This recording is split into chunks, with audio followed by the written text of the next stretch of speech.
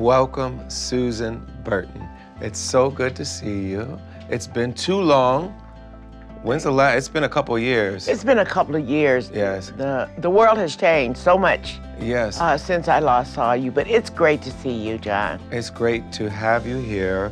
We're going to help people learn a lot about what you do and how we've collaborated in the past and what our vision is for a better country, a better world. And first of all, I want people to know about your organization, New Way of Life, and talk about that organization, what inspired you to start it, and what kind of work you all are doing there. What inspired me to start a New Way of Life was my own journey. Being born in a housing project called Aliso Village and experiencing just many forms of abuse and holding on, and then the death of my son, who was hit by a hit-and-run car, left me just so full of grief and loss and pain that I began to medicate it. John, I literally tried to drown the grief, and it escalated to drug use, and the drug use sent me to prison. Yes. Instead of someone helping me, I was punished Yes. for medicating my grief. I was punished and not given the help that would have made me better, that would have allowed me to heal and rehabilitate. And after many times in prison, I remember the last time the guard said, "You'll be back. Burton, you'll be back. We're keeping a bed for you."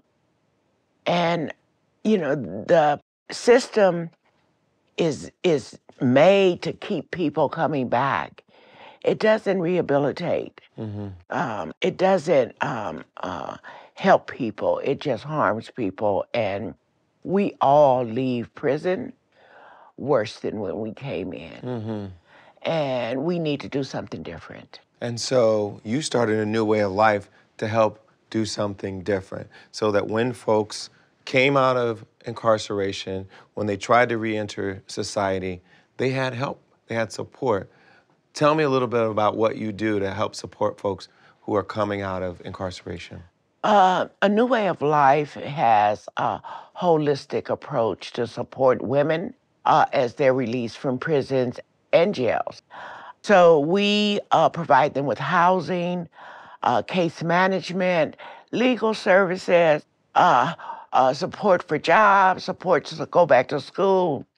But I think what we do that's most important is we create a community that is welcoming and honors the humanity and potential of each person that we work with.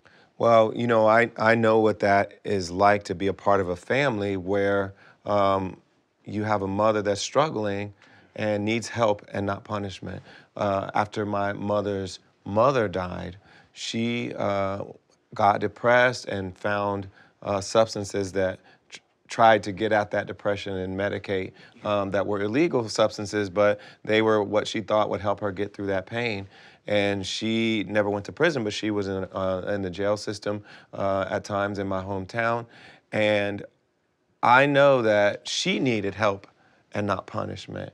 And it's so good to have her back in our family, fully integrated back in our family, and how important it is to have that family love and that family support. And you're able to do that both by reunifying people with their biological families, but also creating a family around them, making them feel like they're loved, like they're part of a community that supports them and holds them accountable and gives them opportunity to be their best versions of themselves so that they don't end up back in the situation they were in before. Exactly. And that could have happened before prison. Yes. Before jail. Yes. If we in our communities look for a different approach and investment to supporting people with rehabilitative services instead of punishment. And let's talk about that because a lot of people over the past year after George Floyd and after seeing all the protests in communities all across the country and around the world, we're asking questions about how to make society more equitable, how to pursue public safety without harming the communities that are suffering the most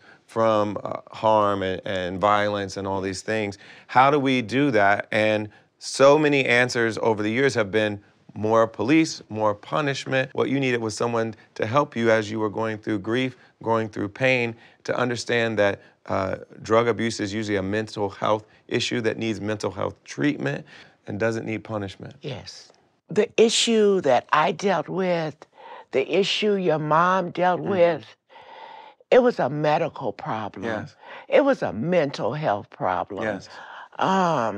So I think that we just need to have the heart and the compassion and see the humanity of all people and give them the support and the help they need to make our communities wholer, safer, healthier, and happier. Yes. That's what we need to do.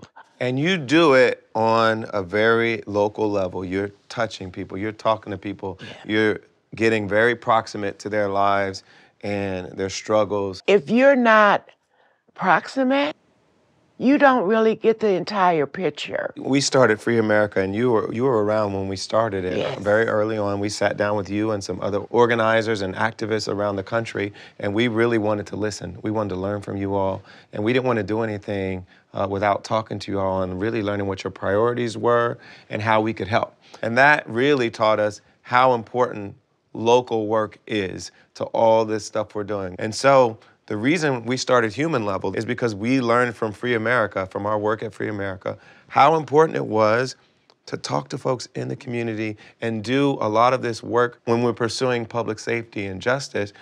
When we think about all those goals that we have, so many of them need to happen on a local level, and we have to touch what's going on a human level so we can understand it. And so we started Human Level, inspired by people like you, saying, how do we make the government, local government, more responsive, more equitable, more fair, more able to listen to the concerns of the community and then translate those concerns into policy that will actually improve people's lives? Young man, truly, you are a drum major for justice. Thank you. You are a drum major for peace. Thank you so much for being John Legend. Thank you, Susan. We love you too, and we appreciate you too. Thank you for helping us learn about what you're doing and hopefully inspiring and empowering us to do a bit of our own work, getting close to the problems, learning about them, and then doing something about them. Thank you. Welcome. Thank you.